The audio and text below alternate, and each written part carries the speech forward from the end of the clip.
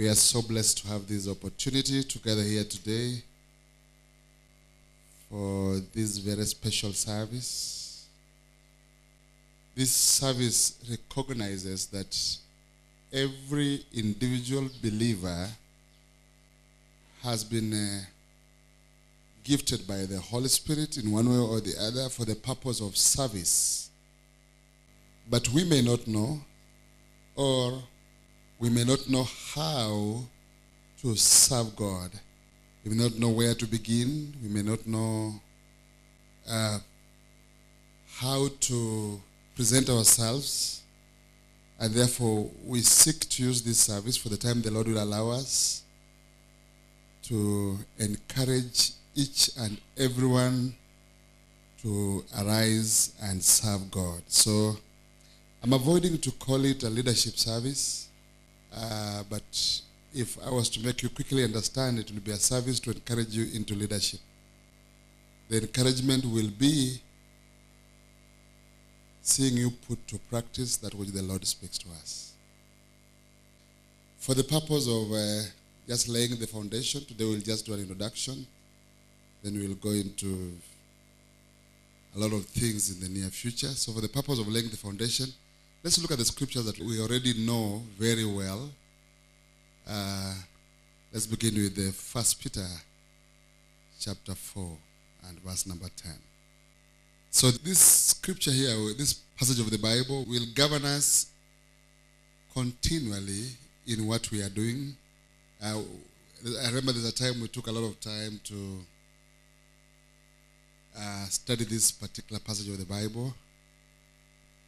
But I reckon also even in the Old Testament, after Moses had given the law, there was need for a second reading, and that's why we have Deuteronomy.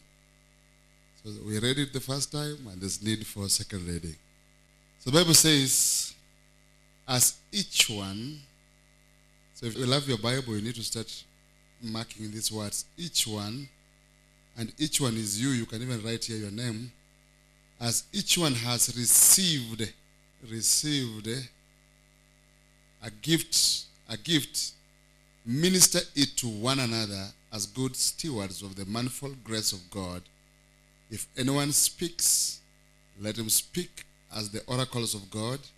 If anyone ministers, let him do it as with the ability which God supplies, that in all things God may be glorified through Jesus Christ, to whom belongs the glory and the dominion forever and ever. Amen. Let's put our focus on a few words here. I have a liking for the Bible language and particular words that the Bible uses. So when the Bible says, as each one, those of us who are seated here must reach an understanding that Christian service is not for the chosen few. It's not for those ones. It's not for, let's see what the pastor will do. Let's see what the elders will do. Christian service is for each and every single believer in Christ Jesus. If you have believed in Christ, definitely you are a leader. Or let me say you are a servant. You're a servant of Christ. You're a servant of Christ. Let's have 1 Corinthians chapter 12 and verse 7. So look at 1 Corinthians 12, 7. It says, but the manifestation of the Spirit is given to each one for the profit of all. The manifestation of the Spirit is given to each one. Each one.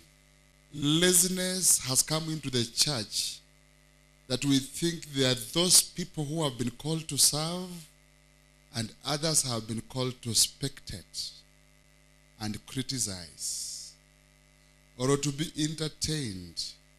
Those of us who are here, we need to individually take responsibility and know that God has called you as an individual, never corporately. The calling of God is never corporate. Is an individual. Take responsibility. Take responsibility. Take responsibility. And know that God has called you as an individual.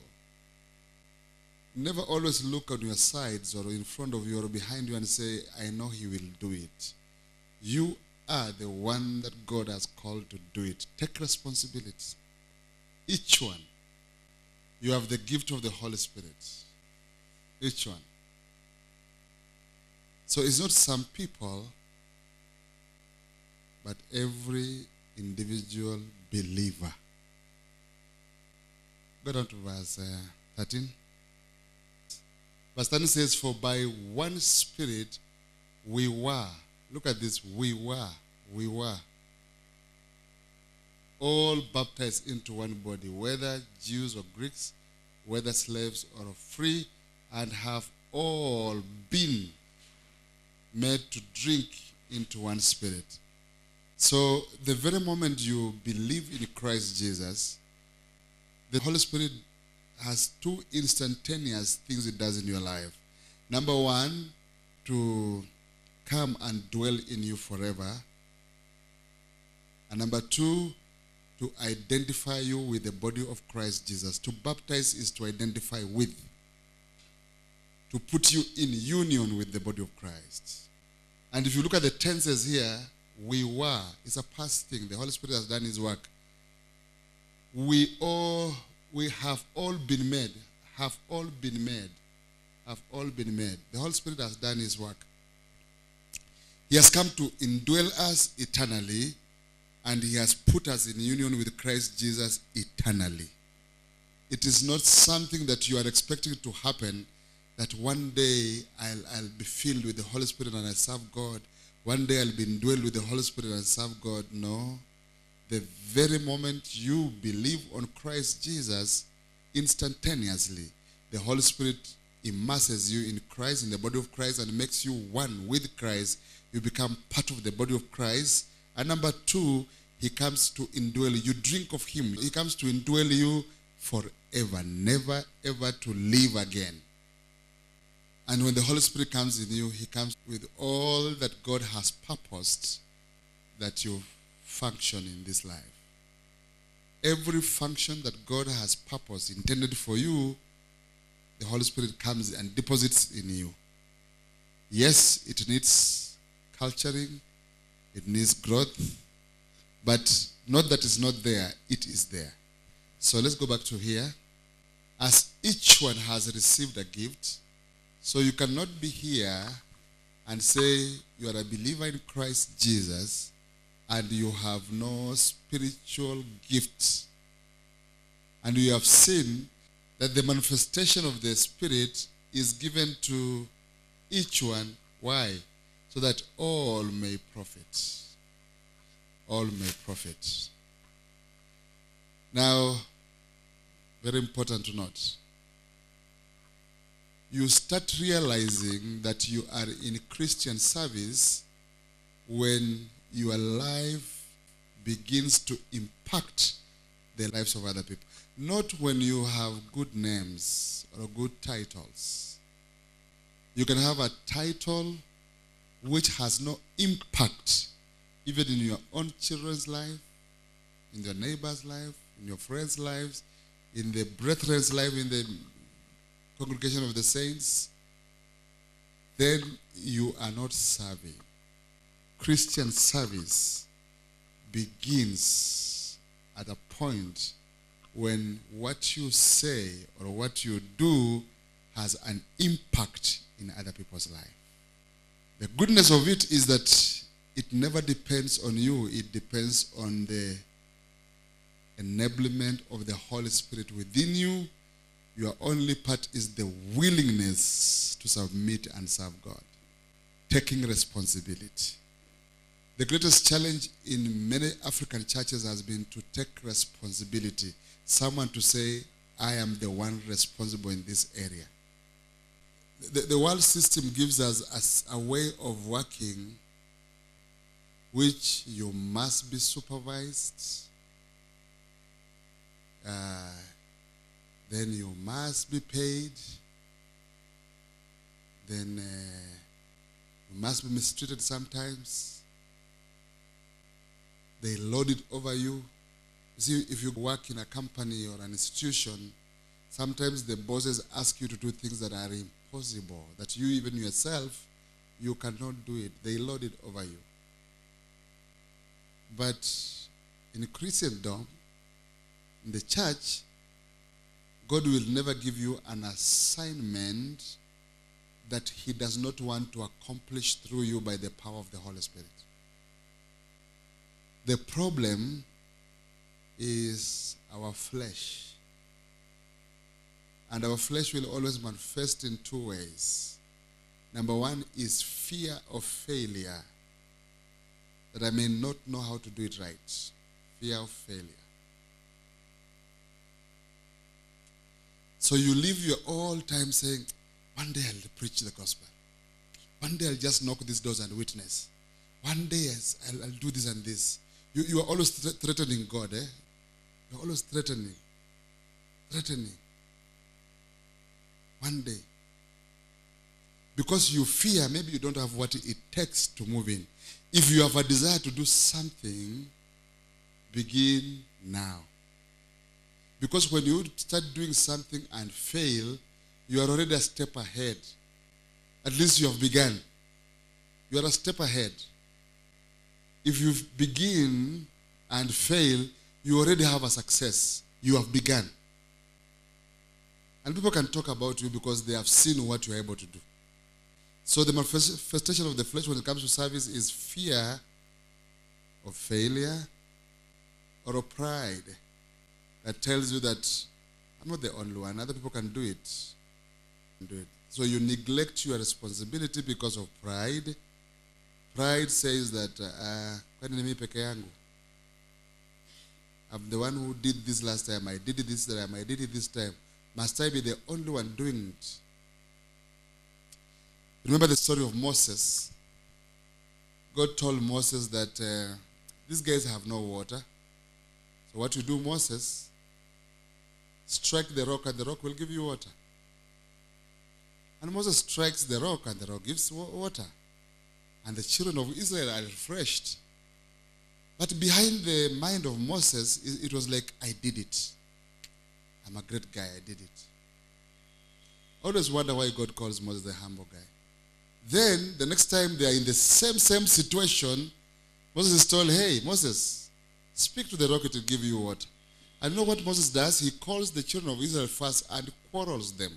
He asks them, where do you want me to get you water from? Why are you always disturbing me? You rebels. He actually calls them rebels.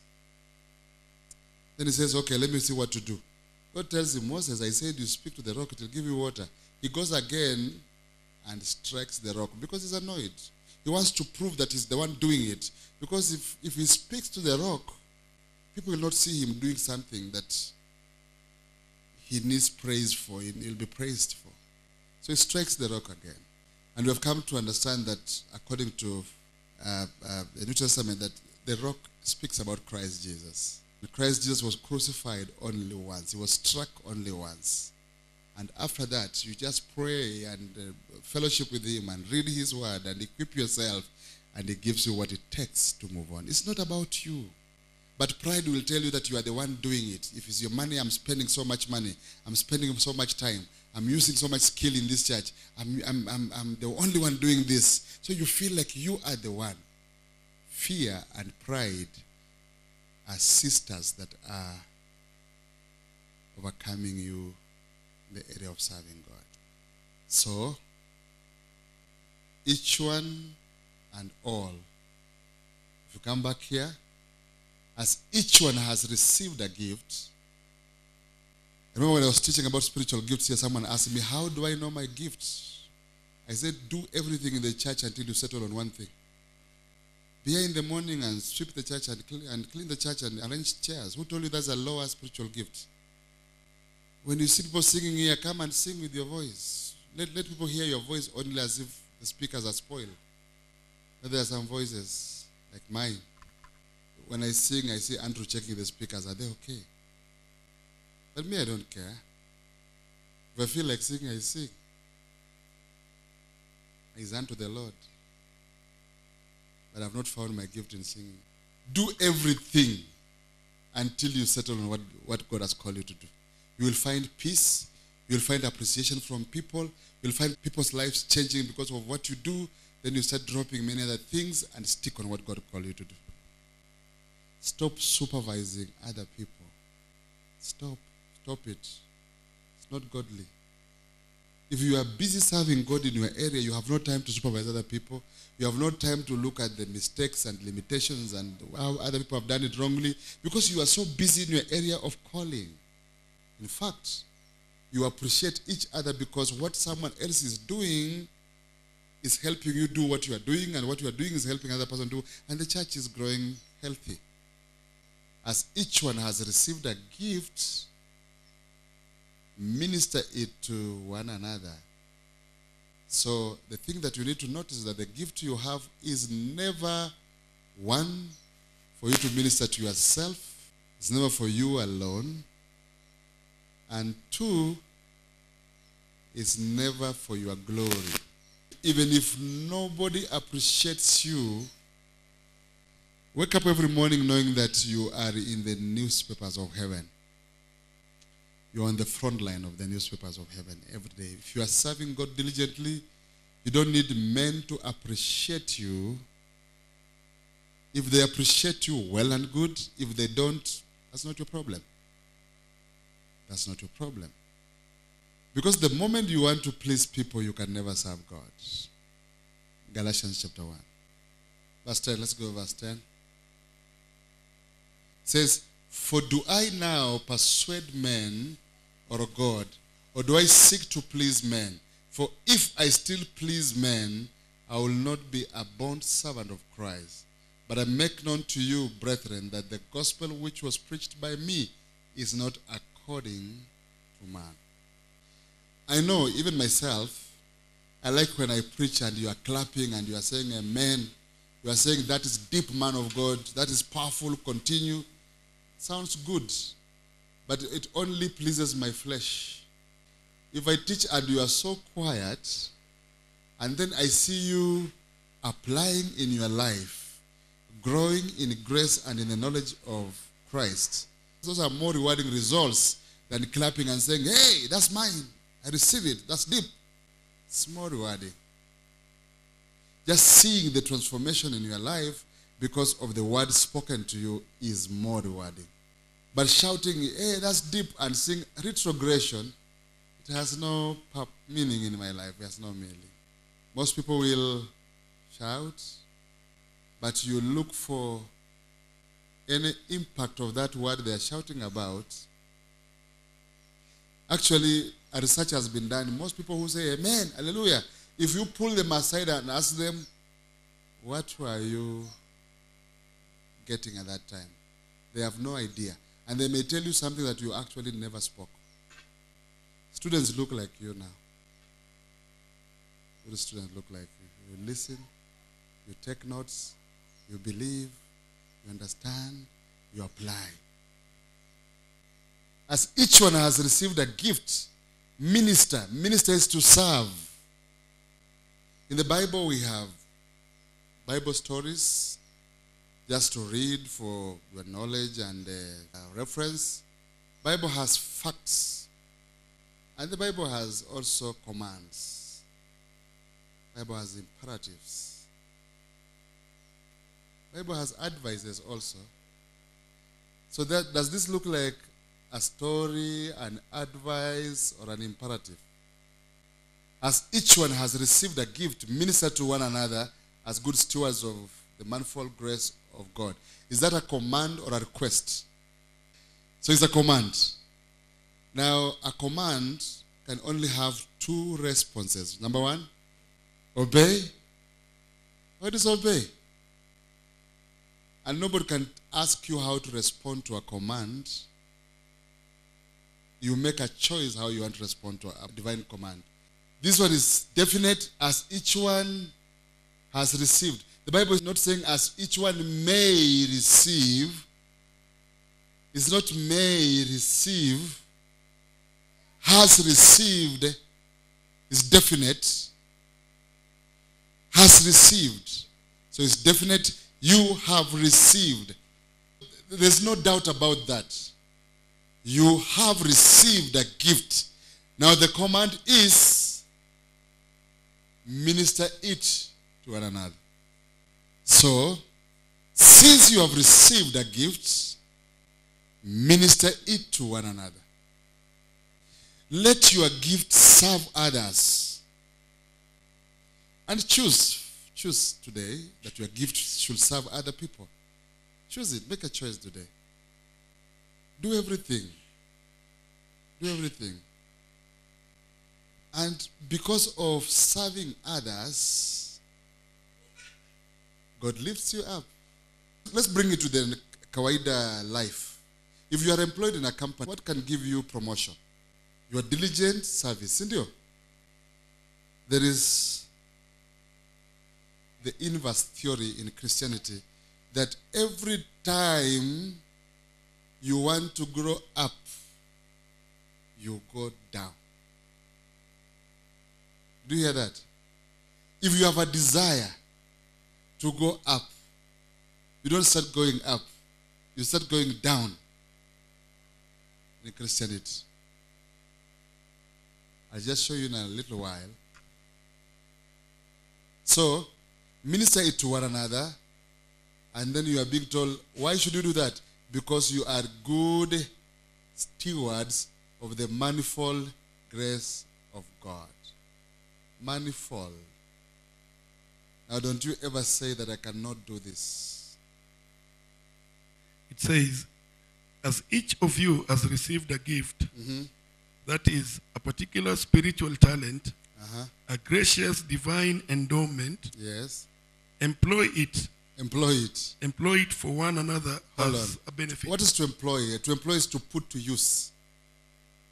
Employ is to put to use. So employ it to? Employ it to one another as it befits, good trustee of God's many-sided grace. Many-sided grace. Many-sided grace. The manifold grace of God. The many-sided grace of God. Faithful stewards of extremely diverse power. Diverse power. And gifts granted to Christians by unmerited favor. Look at that. Have you discovered that even when a church is planted somewhere, somehow the pastor knows how to fix equipment? Somehow the pastor has the energy to carry speakers from somewhere and bring them in the church. Somehow the pastor knows how to lead worship. Somehow he can clean the church and arrange the seats. But as the church grows and other people come, you find that there's that delegation of labor and the pastor remains with the pastoral responsibilities.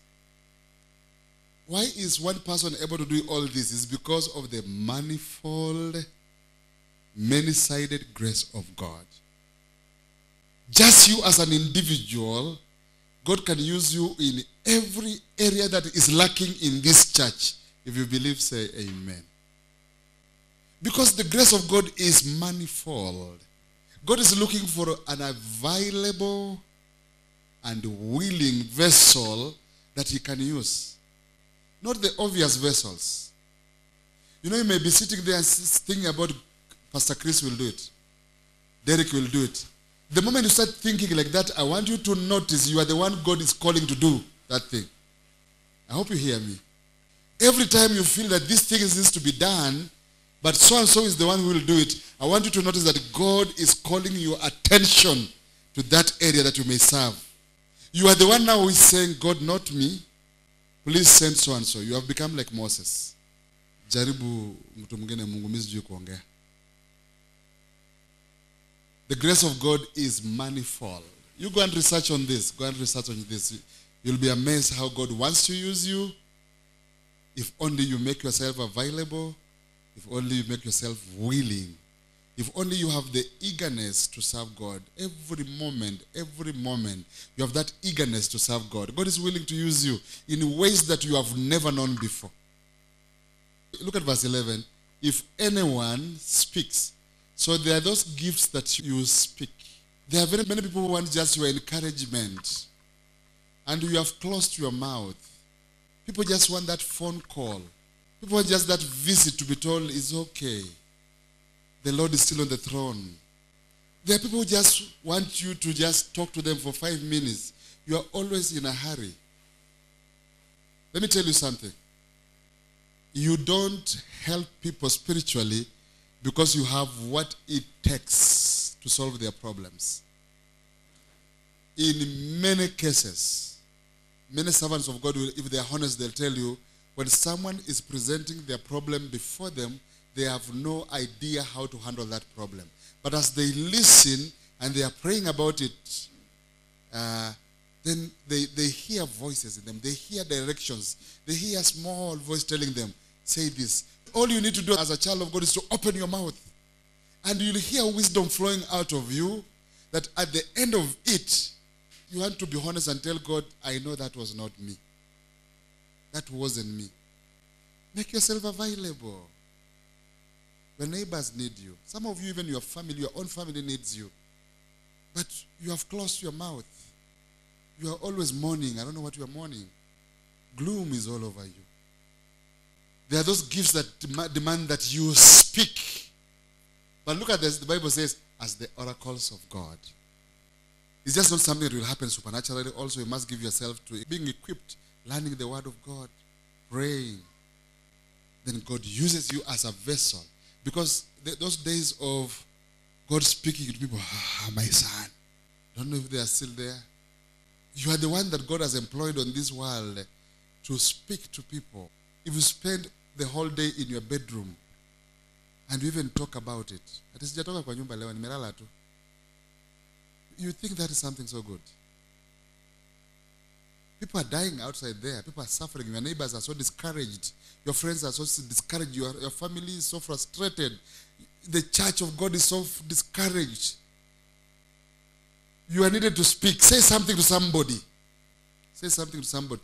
Even the people that you don't think they need to hear from you. You can look at a man like Derek and feel, this guy is doing okay. He has a good job. He's driving. Everything seems. He needs your encouragement. You may never know. When you just start talking to him, you'll see him open up. From the outside, people look so successful. They look that they are doing well. Speak to someone. Open your mouth and speak. Make yourself available. But God will help you because that's the oracles of God. If anyone ministers, these are actions, deeds, good works. Let him do it as with the ability which God supplies. Look at it. Make yourself available. Do good works. Present yourself. Every time you hear there's a need for action, present yourself. And the Bible says, God will provide the ability for you to do that. You know, we have a problem with Christians. They do something small here, you hear them bragging. I pity them. So minister. Do good works, do deeds, act. But let it be done with the ability which God supplies. Now, what is God's ability? God is all powerful, omnipotent God.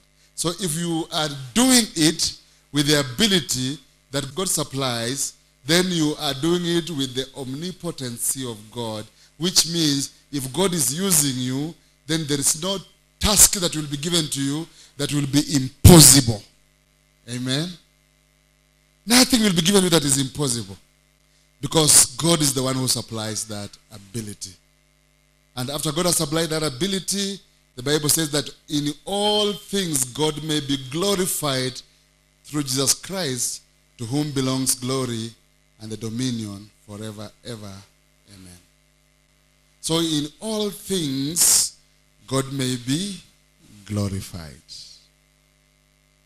So after you have served, whether Pastor Mwale recognizes and tells you, oh, you are the best man I have, you are the greatest woman I have, you are the greatest youth here, oh, I love the way you do it. Whether he does it or not, let God be glorified by your work. Amen. What hurts most believers is because we need the appraisal or approval of fellow men. You need the appraisal or approval of fellow men. And when men don't approve you, you are so demoralized. You are so frustrated. When men don't recognize your efforts, recognize your ability, you are so demoralized. We need to wake up and come out of those kind of things. Let's go to Philippians. Philippians chapter 2. I'll just read it through it quickly from verse 1 to verse 5. But I'll look at verse 5 briefly, then we'll pick up from there next Sunday. Therefore, if there is any consolation in Christ, if any comfort of love, if any fellowship of the Spirit, if any affection and mercy, fulfill my joy by being like-minded, having the same love, being of one accord, of one mind. Now I want you to listen keenly from here, from verse 3 to 4. Let nothing be done through selfish ambitions or conceit, but in lowliness of mind, let each one esteem others better than himself. Let each one of you look out not only for his own interest, but also for the interest of others. Verse 5, let this mind be in you, which was also in Christ Jesus. So let's just look at verse 4 and 5. Let each one of you look out not only for his own interest, but also for the interest of others. Now, I want you to be honest with yourself and don't talk to anybody. Just be honest with yourself. When did you wake up one day caring about a brother in this church or a sister in this church? Just caring about them, praying about for them, looking for them, finding out are they okay? When is the last, don't talk about it, but when is the last time you did like that? Not even a brother in this church. Your mother, your father, your sisters, your brothers, your neighbors. Or we have these cliches that everyone for himself, God for us all. When is the last time you woke up even asking yourself, is my pastor okay? At least I have a few girls in this church who call me and tell me, Pastor, we just called to ask, are you okay? Is everything okay with you? And I'm like, okay. Ulikuwa natakaje? Mimi hiyo tu. You know, pastor atakuwa kama mganga. Ukimpigia simu kwanza una shida gani? But people call you to ask you, you just say, I just wanted to find out, are you doing okay? I'm like, wow. Yani Mungu umefanya tu amenifikiria, amenipigia simu. What an encouragement that is. Nazi ati niombee kuna kitu fulani, pastor hii mambo yangu yenu mzuri sio hii siku nikubaya sana siku hizi hapana. I just called to ask you to find out if you are doing okay. That's a great blessing. When is the last time you called me? I'm not saying you answer, but when is the last time you called me? Also, when is the last time you call another person and just let each one of you look out not only for his own interests, but also for the interests of others? When is the last time you came to church and you had a good message and you said, I'm not going to sleep until I share with someone else? When is the last time you had plenty in your house and you said, this food is much more than I need this week. Let me just look for someone and share because I know someone is hungry somewhere. You know, we are always happy to eat a half of the plate and throw the other plate in the dustbin, not knowing that maybe your neighbor does not even have a morsel. When is the last time you just checked on a brother and you just want to know if he has food that day? Each other's interests. But this is what I want you to do today. Let this mind be in you, which was also in Christ Jesus. I remember there's this one day we were excited. We were, after a very successful conference somewhere, we have packed our bags. We want to come to Nairobi. We have prayed. Then when we step out of the hotel, the first thing we notice is we have a flat tire. So what do you do at that time? Just continue driving? You must stop and change or fix that flat tire. So the stagnancy we have in serving God is because we have a flat tire called attitude. We have a wrong attitude toward God and a wrong attitude towards men. When men need your service, you think they are disturbing you. When God needs your service, you want him to understand that you are a busy man, not available. You will do it another day. You want him to understand your excuses. Because none of us understands that that God is a master. We may not be teaching the lordship of Christ Jesus, but he's still Lord. When Paul says, a bond servant of Christ Jesus, you are a slave, you are a willing slave. Now, what we all know, in this world, there's no sphere of freedom. Unasikia hiyo? There's no place that you can be that this place is called freedom. Spiritually, we were slaves to sin. We were in the bondage of sin. And when we get born again, we become slaves of righteousness. There's no sphere of freedom. When you hear if the Son sets you free, you are free indeed, it means when he sets you free from sin, you are free indeed from sin. Not that you are free indeed, you have entered a sphere of freedom where you can do what you want to do the way you want to do it. No. You come in his kingdom and there's righteousness to show you the path that you must walk on. You leave your father's house because you think your father's house, your father is being too harsh for you. He doesn't want you to go out when you want to go out. You get married. So does your husband allow you to go out with the way you want? It's from one prison to another prison. Even as husbands, we are also limited in the way we just don't do things the way we want to do it. We ask questions. It depends where your wife comes from. She can ask you some questions that you can never answer. A whole man, ni mkali huku nje. Kifika kwa nyumba unajua unakumbuka there is no freedom in the house. You don't just remove your shoes and put them where you want to put. There's a woman there who will discipline you. Hakuna freedom. Mnajifanya tu. So if you are looking for a sphere of freedom that you can behave the way you want to behave, do what you want to do, is nowhere in this world.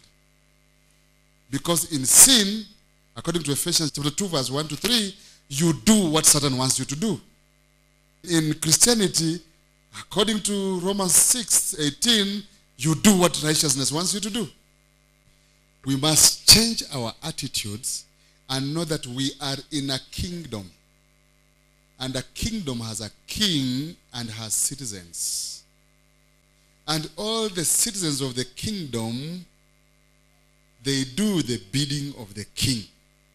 And therefore, the moment you start looking at Christ Jesus as your master and yourself as a bondservant, then your attitude towards God becomes aligned with the will of God.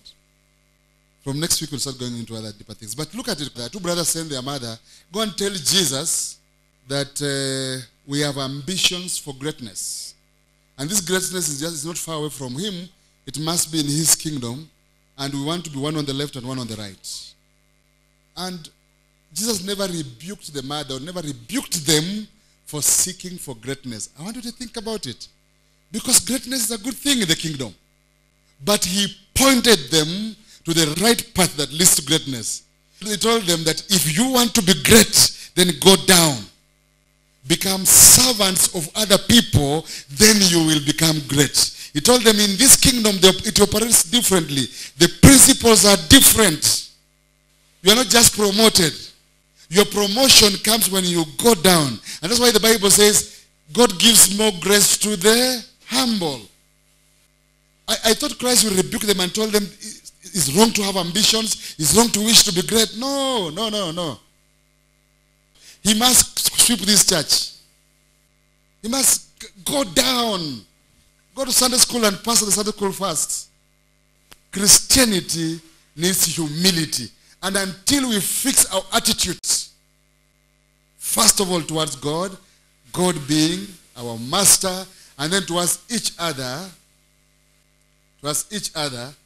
looking out for the interests of one another, until that is done. If we look at each other with suspicion, with hatred, with malice, with all kinds of envy, jealous, and all kinds of these things, you need to see that so-and-so is the one leading the service today, and you are happy. I'm happy to see this young man leading the service. He's making many mistakes, but he's learning on the way. That's having the interest of one another. Not saying that if I'm the one who was there, I could not have done that. Why do you think God didn't allow you to be there? So you need to see other people trying to serve God, making mistakes, and go and encourage them. Use the good they have done to encourage them. Advise them on how to do it better next time. So when we look at each other, our attitude must be that of, I want you to be better. I'm seeking for your good, for your highest good. Not that you may do something for me, but just because of the love of God. I want you to increase. I want you to see you do better. Not to group 2-3 people and start backbiting. No, you are not a supervisor here. You have been called into Christian service. And the quicker you realize that, the quicker you start serving God, the more peace you will have. I will say it again. Until you discover and walk in your purpose on earth, peace is still a mirage for you. Because you're not aligned with the reason why you exist on this earth, peace will be a mirage for you. I want to challenge you to the core so that we can have a few women and a few men standing who are willing to serve God. As each one has received a gift, minister to one another as good stewards of the manifold grace of God. If anyone speaks, let him speak as the oracles of God. If anyone ministers, let him do it as with the ability which God supplies, that in all things God may be glorified through Jesus Christ, to whom belongs the glory and the dominion forever and ever. Amen.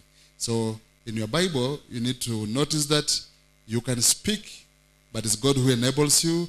You can minister, it is still God who enables you, the one who supplies the ability. But again, after you have served God, God should be glorified, not you. You are a vessel through which God is using, and people will look at you and know that you are a good servant of God, and men will appreciate you, men will approve you because of your gift is not for yourself. Your gift is impacting other people's life, and people will approve you. People will appraise you. People will appreciate you because of what you are doing. Don't impose yourself over people. If you have a calling of God and the calling of God is affecting people's life, I will know and I'll address you in accordance with that calling. Praise God. Let's rise up on our feet.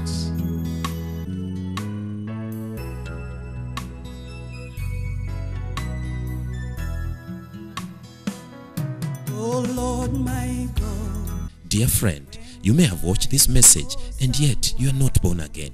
It's not an accident, but God's plan. All you need to do now is believe that Christ Jesus died on the cross and settled the penalty for all your sins. When you rely only on this finished work, you become the righteousness of God because all your sins are forgiven. You become a child of God with all the rights of a son. You'll never ever perish because you have eternal life, the very life of God. You're welcome to worship with us every Sunday from 10 a.m. We are located at Umoja Inako Estate along Moi Drive, directly opposite the Umoja 2 Chief's office, Nairobi, Kenya.